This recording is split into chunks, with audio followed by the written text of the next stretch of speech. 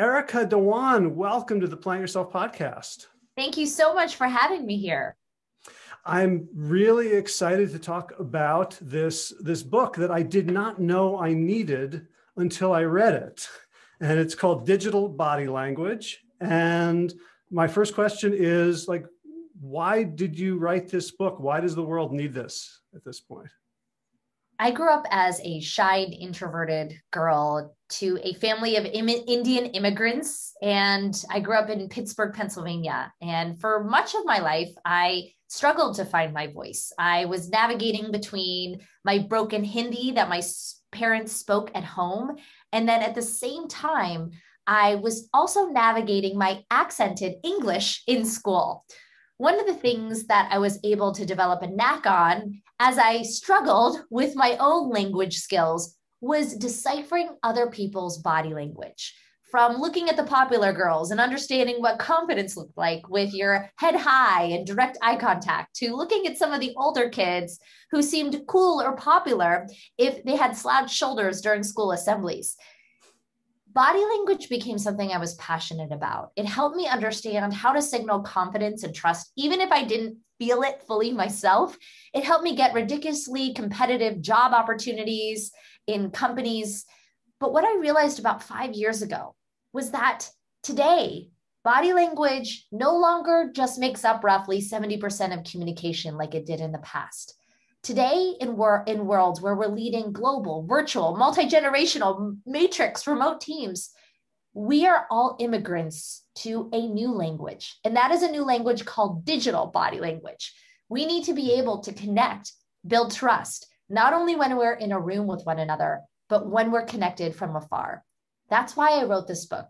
Similar to my own journey as an Indian immigrant, learning body language, I want everyone to navigate this new world we're in as immigrants to digital body language. And it's interesting because you were able to decipher body language without necessarily having a Rosetta Stone because of context, because of clues, because of you did something and there was a response, or these people did something, there was a response. The digital body language, it's almost like there's a void. Like you have no idea. Like you tell the story about your assistant, Jim, who you thought everything was going great. And then you check in 6 weeks later and he's about ready to quit and you had no idea. Like how can we, are there clues that we're missing, or do we really need you as the Rosetta Stone with your sensitivities to language? Or, you know what I'm asking?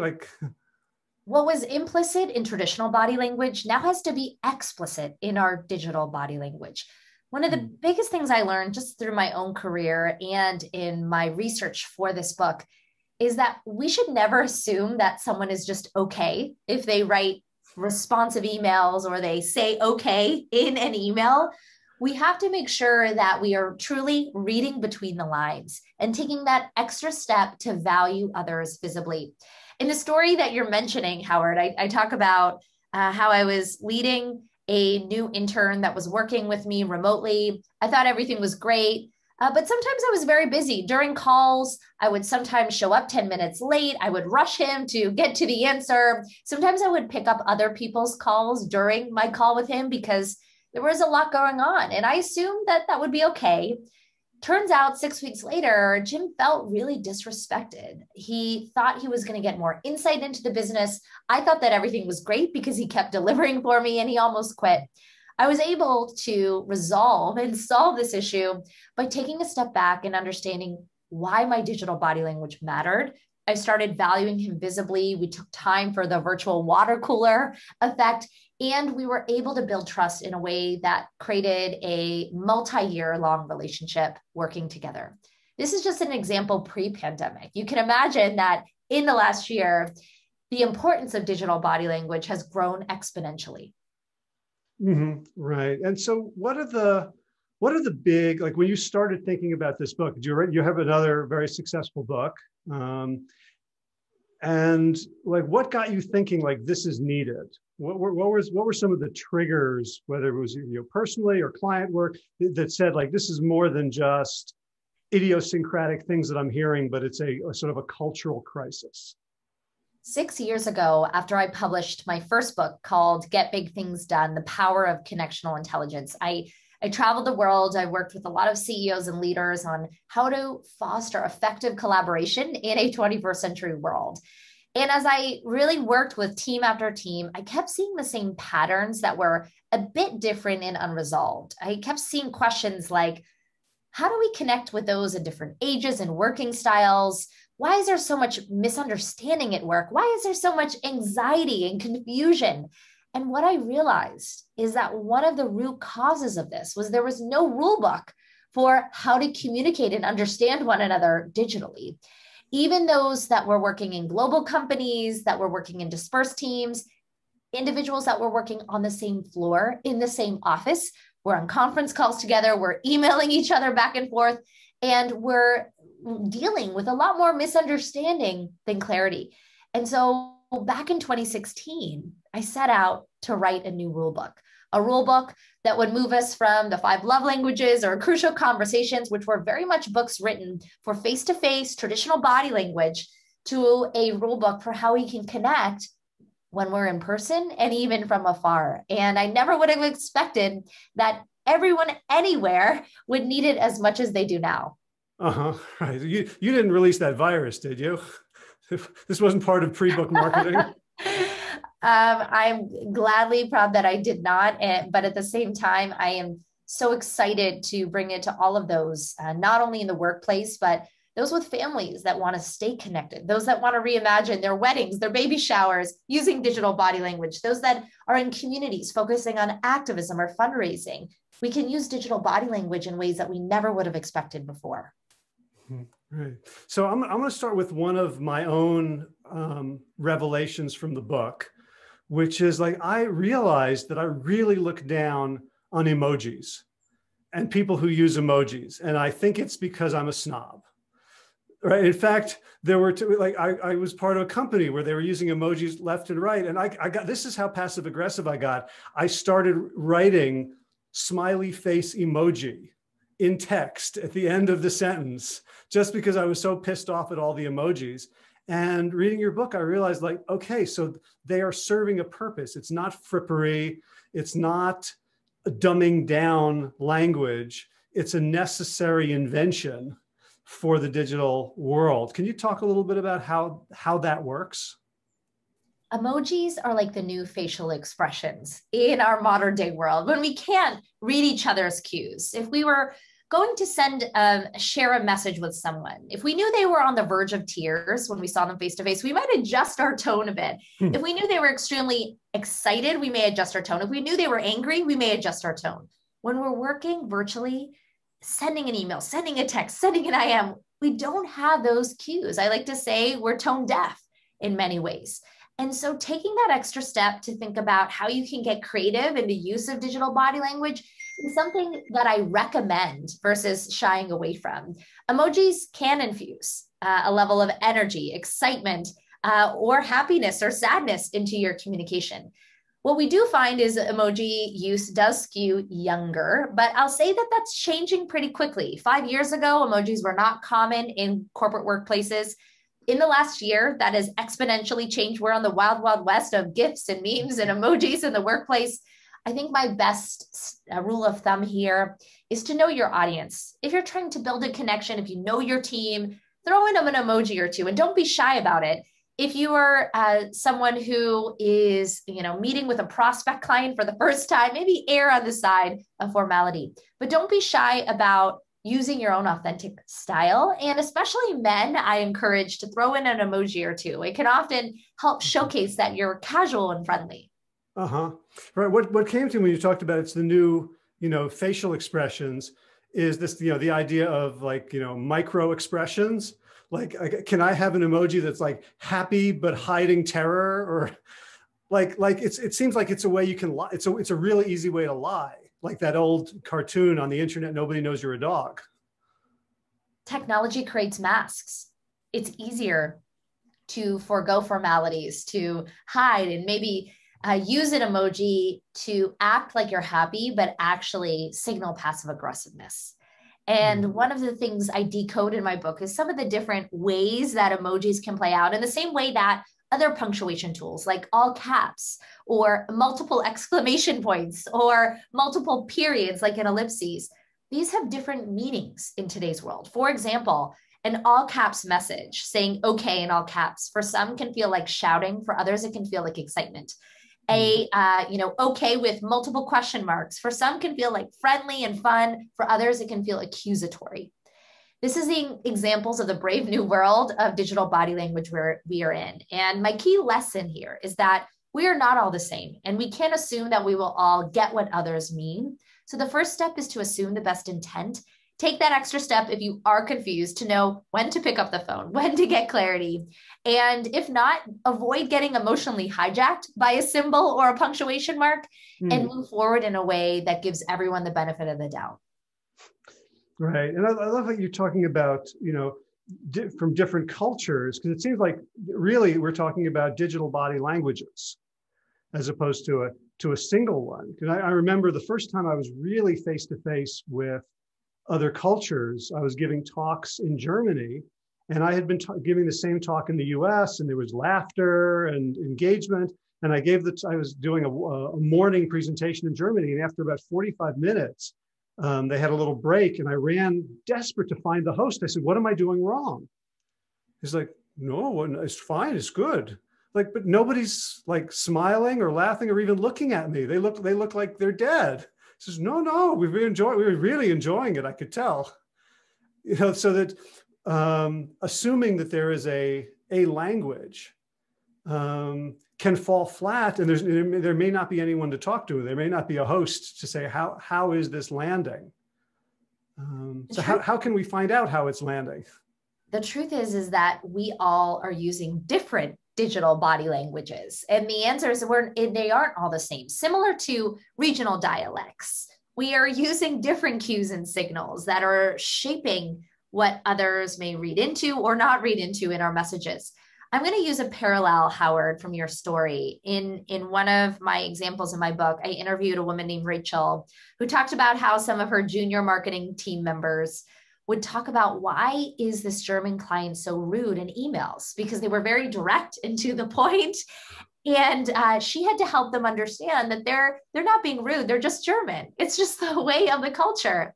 Similarly, I had a client a man who's a leader of a team, but he manages a global team. And some of his Brazilian colleagues found him so off-putting because he would use words like best regards, not multiple emojis or intensive adverbs, which is very common in the fluid Brazilian culture. And so the reality is that digital body language is different across cultures. We are not all the same. Even in northern parts of the United States, there's much more of a culture of getting to the point, starting on time on a Zoom call. In southern parts of the United States, we may start with some niceties and talk about the weather for a few minutes before we dive in. Digital body language is different around the world. And it's our opportunity to take this moment to reflect on our own styles, what signals we are sending so that we can be more inclusive of those that are different from us. I love that idea of inclusivity. And it goes along with, I think, the flip side of that, which is we can learn how to be more tolerant of other styles. Because I remember when I first started learning Myers-Briggs, which I don't use and I don't find particularly, valid and helpful, but the meta idea is that we have different ways of seeing the world, and someone else's way is as valid as my own and can help inform me, so that we can start to see these differences with curiosity and see them as potential strengths rather than just this person's rude or that person's too formal or that person's stuck up. Exactly. In my book, I talk specifically about how can you be more inclusive, even among introverts versus extroverts in digital body language. For example, I talk about how do you connect with introverts? Well, introverts need time to process ideas. So send agendas 48 hours in advance of the meeting if you really want their input, because they need time to process versus just putting them on the spot and in the Zoom meeting. They were already struggling with airtime issues in the office. So being thoughtful about it can go a long way. On the extrovert side, manage their airtime to avoid over talking, use breakout rooms, have a meeting moderator, or use the chat. And these simple tactics can go a long way to taking Myers-Briggs, but actually applying it in a digital world. And that was really my mission with the book, that we needed new rules for a new era. That's what digital body language is all about. Great. So I want to get into the rules that are beautifully alliterative. But first, let's talk about Zoom. So before I came here, I asked my wife if she had any questions for you. And the only thing, like she was busy, like she really didn't have time to, she's an introvert, so she didn't really have time to process it. But she did say, ask about cats. Like how many cats is too many cats? And I do know like there, you know, I've seen meetings where like I can see like the cat's anus going back and forth. Like let's talk about Zoom, because it's become such a pervasive phenomenon. We've had Slack for a while, we've gotten used to email, but Zoom is this new world. What can you tell us about Zoom and how we need to think about it and act? Zoom is this new world, and it is our world right now, and it is our world here to stay as we move to hybrid teamwork, where some people will be in the office, but we want to include those that are working remotely. And so we have to think differently about all these different ways of engaging. My general rule of thumb is to be yourself as you think about your video background and who's around you. I think that pets are okay to a certain extent if there's high trust with the other individuals that you're communicating with, and if it's not a distraction, if you're not using the mute button just to ignore or multitask instead of being thoughtful with others. If it's a business or professional meeting, err on the side of leaving your pets in another room or children or whoever it may be. But just simply showcasing and using your own body language can be effective to showcasing that you're listening in meetings. So for example, when you're presenting in a Zoom meeting, look into the camera. It not only signals to others that you care about them, even though you can't see them, they feel more connected to you because you're looking into the camera. Another thing you can do is make sure you're far away from the camera enough so that they can see your hand expressions, but also not too far that they can't see your face. Exactly. And last but not least, always arrive on prepared. If you show up prepared, it's like the new first impression. These are simple things, but they go a long way in creating that culture of trust. So I didn't answer your question of cats or no cats. I think it's up to you by knowing your audience. Mm-hmm. Can you critique me for a second?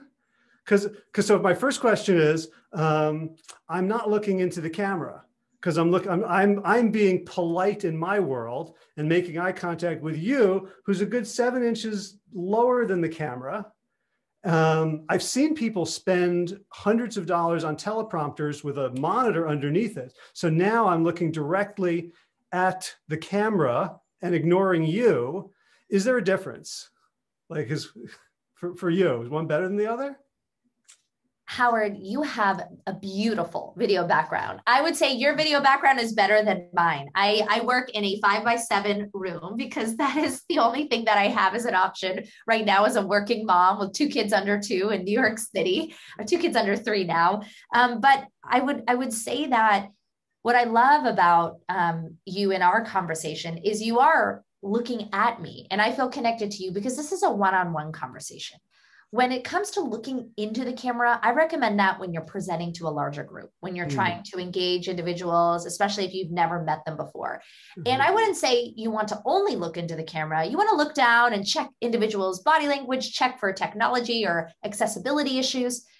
But if it's, if there's high trust, then I also often just recommend to be yourself and break those barriers of having to look in a perfect way. Mm-hmm. Gotcha. What about distance? So when you said that, I realized you might not have seen my hands at all. I'm a little bit of a hand talker, but I'm not a huge gesticulator. Would I be better off here? I actually think that your positioning is perfect, Howard. You are a role model of good body language because I can see your face really well. If you want to use your hands, you'll bring your hands up, but your video quality is very clear and your background is beautiful with the bookshelf that allows me to not actually focus on the background, but just be able to be focused on you. Oh, good. So to thank my wife for the blue sheet. It's perfect. Awesome. So thank you. I feel inordinately proud of myself for something that I had very little to do with, actually. Let's talk about the rules, because I think when you understand those, you can sort of extrapolate much of the rest. So let's go through the rules. I want to share the 4 laws of digital body language. The first law, is to value visibly. In a traditional body language world, valuing others visibly meant taking them out to dinner, showing cues with traditional body language. Valuing others visibly today is valuing their time, valuing their inboxes, valuing their schedules. The new art of respect is valuing time of others. The second law is to communicate carefully. I'll bring it into one quick story. One of my clients sent a message to his boss, Tom, that said, "Do you want to speak Wednesday or Thursday?" And the boss's response was yes. And in many ways, reading messages carefully is the new listening, and writing clearly is the new empathy. The third law of digital body language is to collaborate confidently. Today, confidence isn't gregarious body language or having the deepest voice pitch. Confidence is shown by saying what you'll do, doing what you'll say, following through on your commitments so individuals don't have to chase you down multiple times to get what they need. It's also about giving others the freedom to take conscious risks so they can do their best work. The fourth and final law is trust totally, which is really the integration once you've valued visibly, communicated carefully, and collaborated confidently. Trust totally happens when you have a culture where everyone feels safe enough to speak up, where we don't rush into anxiety or paranoia if we don't hear back from someone, if they're on mute, or we get an unclear subject line. And the opportunity is for all of us to implement these four laws, to take this moment after a year of a digital shift to make sure we don't just go back to work, but to reimagine work with better digital body language. This isn't just going to help us remotely. It's going to be a key critical skill in hybrid work here to stay. Right. And value visibly was another moment for me of realizing something, snobbishness or something. I felt like clicking like or a thumbs up in a Zoom meeting, it felt so easy, like it was too cheap. So I didn't do it. And by not doing it, I'm communicating. You can't not communicate, right? So I was communicating something. I mean, I guess in many ways, I just feel like a digital curmudgeon. Like this is like what we have to make do with because we've lost the real thing. And I think one thing you're saying is that, yeah, there's huge value in face-to-face, in telephone, and these other languages are not less than. You know, it reminded me, I was reading today a piece about, from a linguist, about AAVE, African American Vernacular English, and how it's easy for people who don't understand it to look down on it and saying, well, that's not real language, but pointing out, no, this is the same as they did in ancient, you know, in Latin, and this is a Germanic thing. Like, to appreciate, like, you're helping me to appreciate digital as a real language and not just some sort of pigeon, degraded form of what we should be doing. That's exactly right. We are all navigating this together. And in many ways, digital body language is a complement to traditional body language. It is also actually, in many ways, changing our traditional body language. And that's one of the most surprising things I found in my research. Because we are spending so much time online, we are more likely now to multitask during face-to-face meetings, to think in bullet points, or expect people to think in like an email bullet pointed format in face-to-face, to look down at our phones and miss a lean in a conversation. And so one of the opportunities we have is to make sure that we're relearning our skills in traditional body language, and just as much the importance of getting creative with the power of digital body language. I'll give you one example that I think is really important. One of the leaders that I interviewed for my book is a man named Brad, who ran a team, and there were two different direct reports he had that had their own teams, and they had Slack channels. And one of his team members, a female, had a Slack channel with everyone had bullet points, perfect punctuation and grammar in the Slack channel. It was clear and concise. And when Brad read the chain, he understood exactly what work was happening and in what formats. Then he had another team member that ran a Slack channel with GIFs, memes, emojis, and he had no clue what was really happening. But what he realized was that over time, the output and the product was the same of both teams. And if he were to belittle or change his other team members' cultural digital body language style, it would have hurt the work product. And so I think we have to be ourselves But what's important is we shouldn't infringe and impose our styles on others. Yeah. So one thing that I'm wondering whether I should be concerned about. So we've heard a lot about communication on social media, right? Facebook, Twitter, that there's things about that because they are advertising supported platforms, the algorithms can twist us, right? The AI is working on us. And when we're talking face to face, there's no intermediary making money off of that. But even on Slack, on Zoom, on Google, on Microsoft Teams, there's somebody making a profit in between you and me. Does that ever get in the way? Is that something we should be conscious of?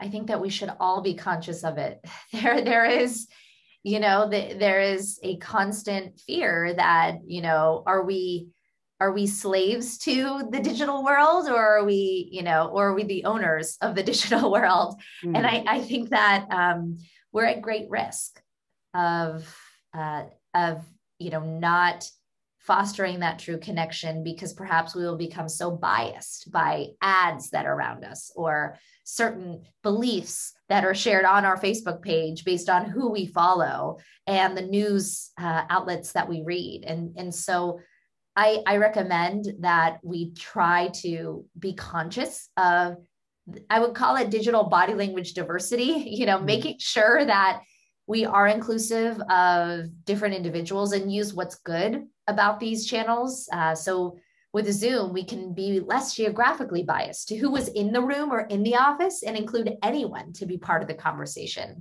We can change board meetings so that constituents of that nonprofit or effort can actually zoom into a board meeting and talk to board members, when oftentimes there's so much disconnection between those making the decisions and those impacted by the decisions.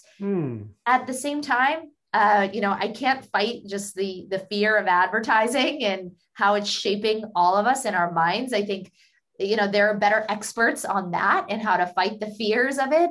I hope to, really be part of the conversation about how we use it for good, because we know it's not going away. Right.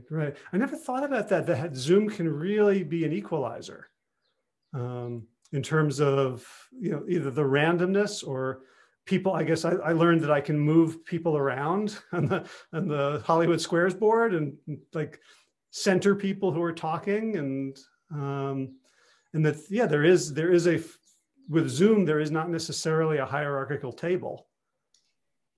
In many ways, the hierarchical table and the cliques, the side gossip conversations have been eradicated. Yes, there's still, side gossip happening in direct IMing chat tools during meetings. And I would say that's in many ways the replacement of the sidebar conversations.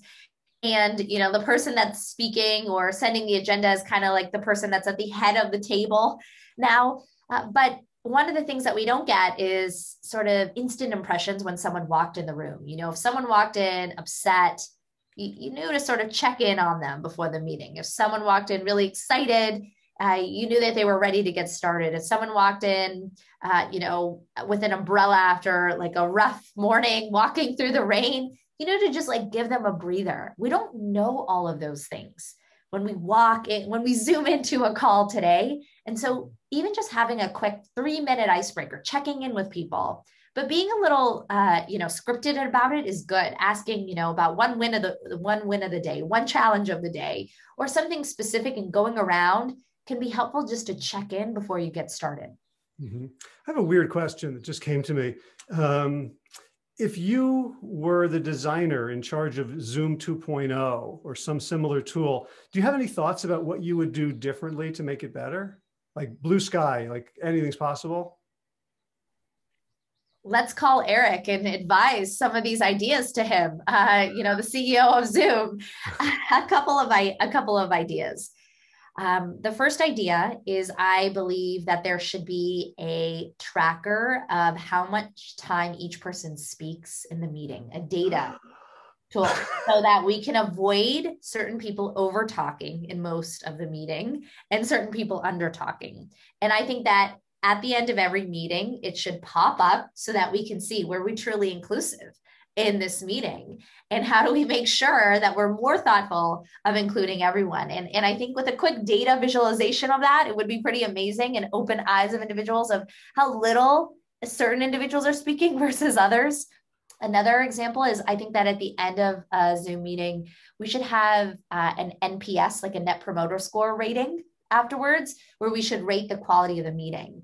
Was there a clear agenda? Did we get through everything? Was time valued? Did people multitask? Just a few simple questions to score it. And I think that will change the behavior of both attendees and especially the host in being prepared. The third thing is I know that Zoom is already innovating around this, but being able to quickly gather a meeting recap of what happened, who's involved with what are the action items.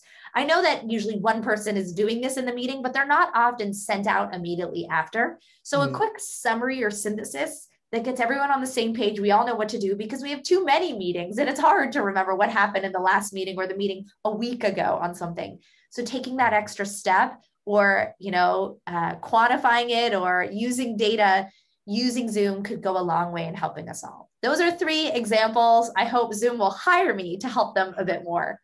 Wow, I'm impressed. That was a left field hardball, and you knocked it out of the park. What that first one was really powerful for me, because first of all, I'm thinking, oh gosh, I do not want to see that data for myself. Like that's a little bit too much feedback. And I spent a couple of years part of a group of sort of self-improvement, sort of no holds barred encounter, talking to each other, trying to make each other better.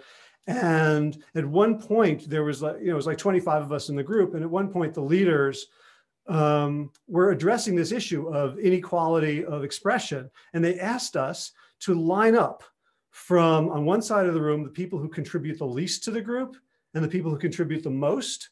And first of all, we couldn't do it. Like people are constantly like stepping in front of each other. And second, whenever half of the people were looking at the other half saying, you've got to be effing kidding me. You are so clueless about where you are in this line.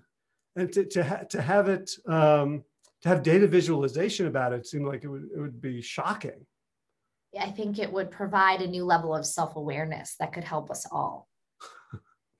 Great. So I want to ask you a personal question, which I think was invited by your introduction, which, talking about yourself. And if you feel like it's too personal or you don't want to talk about it, we can all cut it out. But the part that really got to me was you were talking about right after 9/11, seeing your family members, your father, people who looked like you suddenly regarded as other, as alien, as unwanted, as suspicious.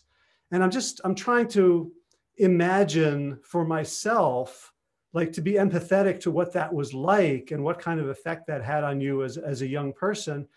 And here we are in this digital world in which it's easier than ever to sort of hide your body, to hide your essence. And I'm wondering, I don't even know what the question is, except like just to throw out that observation and see if you have a response. After 9/11, growing up in a conservative suburban neighborhood outside of Pittsburgh, Pennsylvania, I did feel, and my family really felt, under suspicion. And there was one specific moment. I was at a local community center at a sports practice, and when I came out, I saw my father being interrogated by police officers because while he was waiting for me, he was a local cardiologist in a nearby hospital. We lived 10 minutes away from there. Someone had called the cops on him because they deemed him suspicious. He's a tall Indian man with a mustache, the typical Indian doctor immigrant story. And I remember watching him using his own body language to show respect. He is, eye contact direct, his palms wide open, signaling a deference to the officers, getting frisked and following, all the requests of the officers. And I remember after that being so upset. I was so upset. I was angry at my father for being so respectful when I saw racial profiling. And I was also angry, my father is very generous. He gave a lot of money that year to the 9/11 fund. And I remember him telling me, when we talked about that experience, he said, Erica, body language saved my life that day, because I was able to show that I was not a terrorist and I was someone who is a citizen in this community. And it really struck a chord with me. It really led me to reimagine how we build empathy with body language. And it stuck with me through the rest of my life. And I think that in today's world, body language still is the crux of the best ways to show empathy and connection. But when we don't have it, when we want to connect with our friends in India, in the UK, and, in California, when we're in New York, we have to also begin to learn the power of digital body language, because it will allow us to build that empathy and connection even from afar. But if I feel, I'm cis white male, like I'm the avatar for most things, for someone who is not, like I have a coaching prospecting call tomorrow with someone with a gender non-specific name. I literally have no idea who's going to, show up. Male, female, non-binary. I have no idea.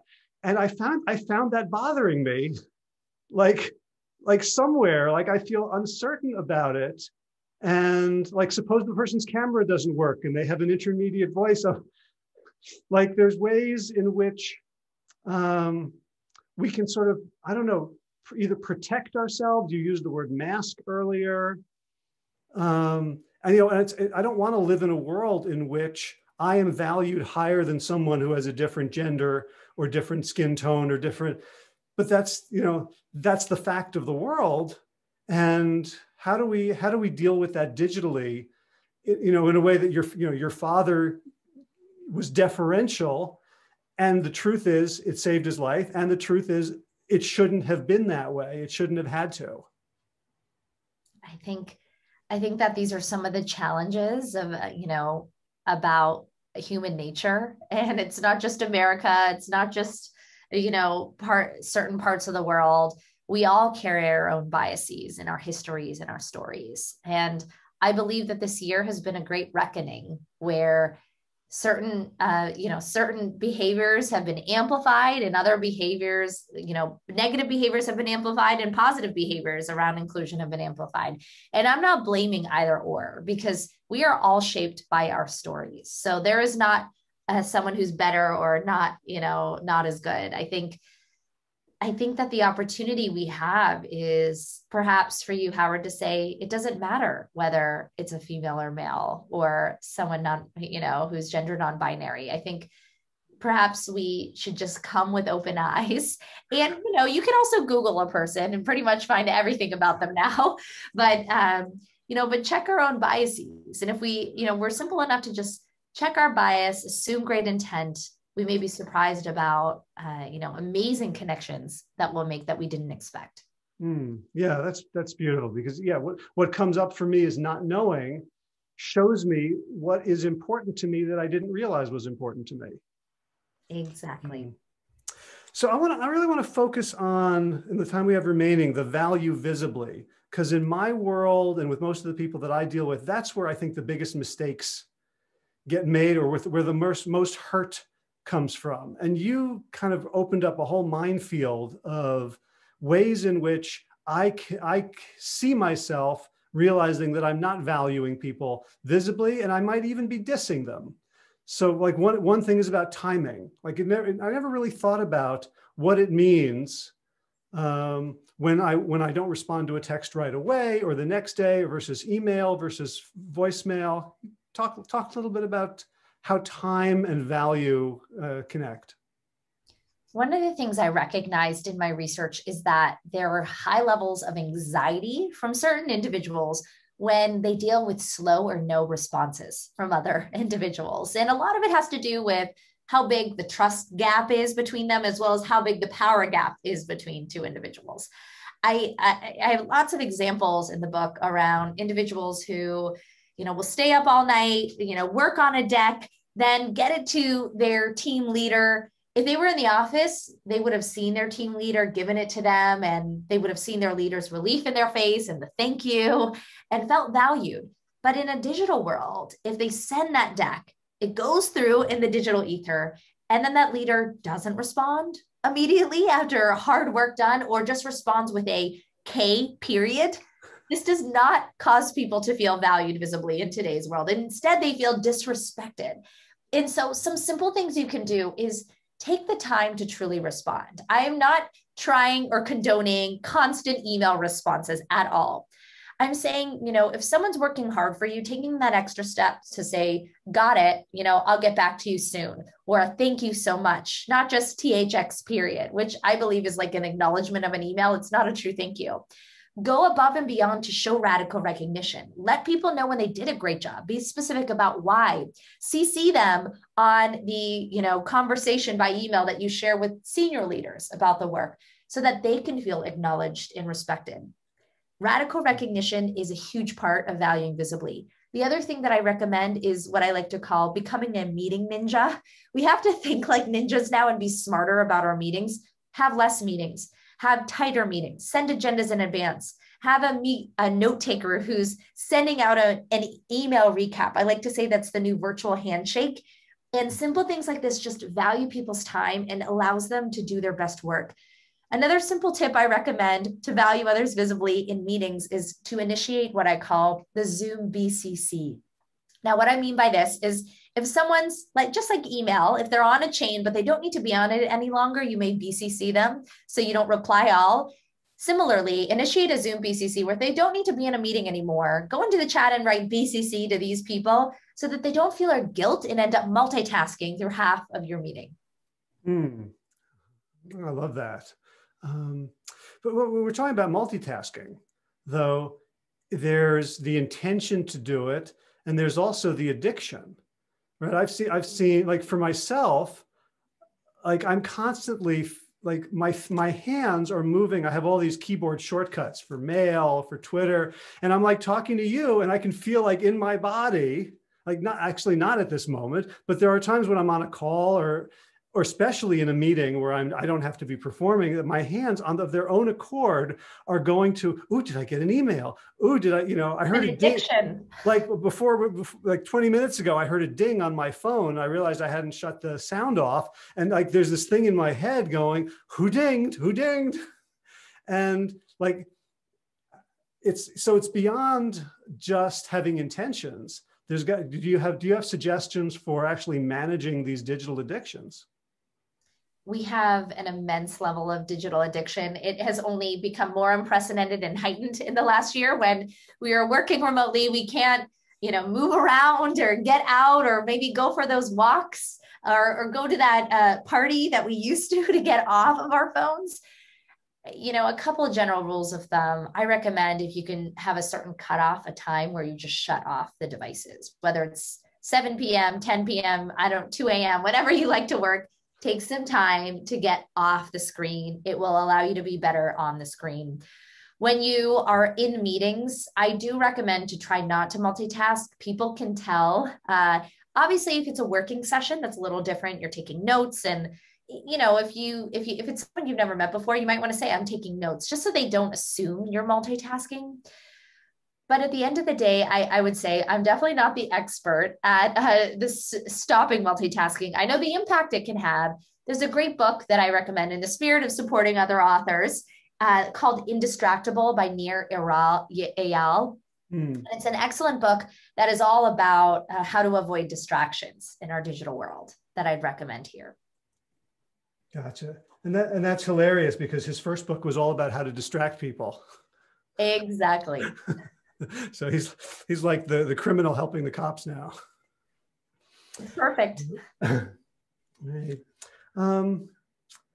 So the other question I have is like, I can feel myself this year becoming less embodied in a way. Like here I am, and I have a standing desk. So I don't know if you've noticed, like I fidget because but when I sit, sometimes it's a up and down desk. Sometimes I'll sit and I can realize like I haven't drunk water all day. I haven't paid attention. Like I don't even like my body feels like if I could just upload myself.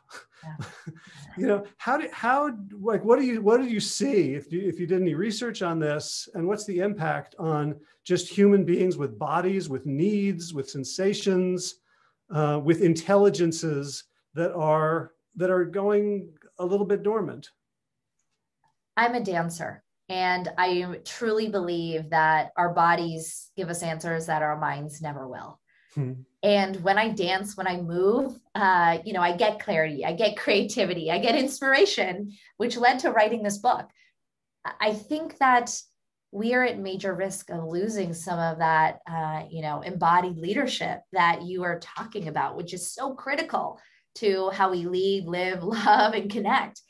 And so, you are modeling it really in a wonderful way, Howard, through a standing desk as one example, to really get up and walk around. I'd encourage, if you don't have to be on video Zoom all day, have walk and talks with those that you're connecting with. Know when to just pick up the phone versus scheduling a Zoom meeting. Don't just default to being on the screen all the time. Have shorter meetings. End your meetings at the 25 and 55 mark instead of the 30 and 60-minute mark, so that you have those 5 minutes to take a little quick walk, get some water.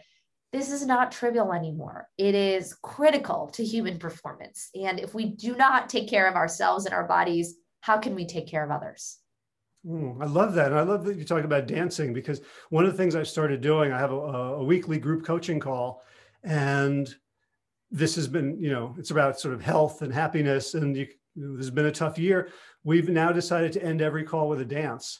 So I figured out how to play Spotify through Zoom, and somebody picks a song and we all just dance in our squares, and it's hilarious. That is amazing. And I hope to join one of those calls, Howard, so I can dance with you. Oh, you're invited. That'd be great. Anything you want to, we're at the 52-minute mark, so I want to honor the 5-minute break. Anything that you want to say about this or the book, or anything that I haven't asked about? Thank you so much for having me. For all those listening, you can get my new book, Digital Body Language, everywhere: Amazon, Audible, Barnes and Nobles, you name it. You can also check out my website, ericadhawan.com. I have spell that for people who aren't going to go read it. ERICADHAWAN.com. On my website, I have a free digital body language quiz that you can take to understand your digital style, so that you can make sure you're valuing visibly, communicating carefully, collaborating confidently, and trusting totally in today's world. And I hope that you'll gift the book for your boss, your colleague, your friend, your family member, to really start a revolution of how we can all build trust and connection no matter the distance. Oh, awesome. That's fantastic. Did you read the Audible book yourself? I did. You'll be hearing directly from me. Oh, how was that? Have you done that before? First time. It was a lot of fun. How was your body language while you were reading? Were you in like a tiny little claustrophobic room, or was it fun? Or I got to stand up for most of it. Cool. And I don't know why I'm so interested in this, but did you have the choice, like getting some voice actor to read it, or you yourself? And what was your thinking?